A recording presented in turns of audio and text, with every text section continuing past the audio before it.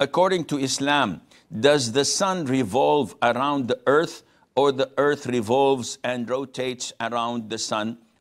So if we study the Quran and the Sunnah, we will find that Allah Azza wa Jal addresses the layman as He addresses the engineer, the professor. Allah addresses them all with what they can comprehend.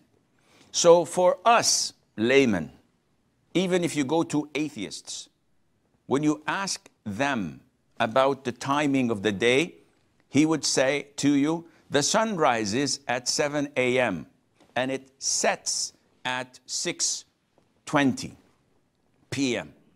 So he is confirming that it is the sun that rises and sets. And if you look in the hadith of Abu Dharr, may Allah be pleased with him, when the Prophet asked him, alayhi salam, do you know where the sun goes when it sets? And then he told him about the long hadith, which proves that the sun is the one who's setting, or the one that is setting. And if you look at the Quran, you will find this majestic book does neither confirm nor deny. Some verses, well, one verse says, كُلٌّ فِي فَلَكٍ يَسْبَحُونَ.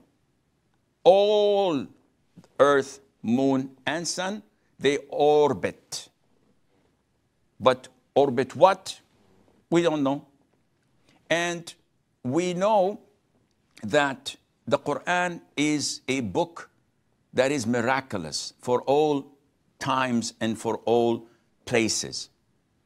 But if you study it, it doesn't say neither confirm nor deny that the earth rotates. But it shows, for those who want to see, that the sun rises and sets. And this is clear in the Quran. So now when we find that NASA scientists come and say, no, it's the other way around. It's the earth rotating the sun, and it rotates around its own axle, etc. As Muslims, are we obliged to obey what they're saying? Definitely not. Because this is a possibility. And there is a big possibility that 10, 20 years down the line, they will come and say, oops, we made a mistake. It doesn't rotate. So should we confirm with them or deny them? No. This doesn't constitute any of the questions that we will be asked in our graves, nor on the Day of Judgment. Allah will not ask you, does the earth rotate or not? It's not part of your aqeedah.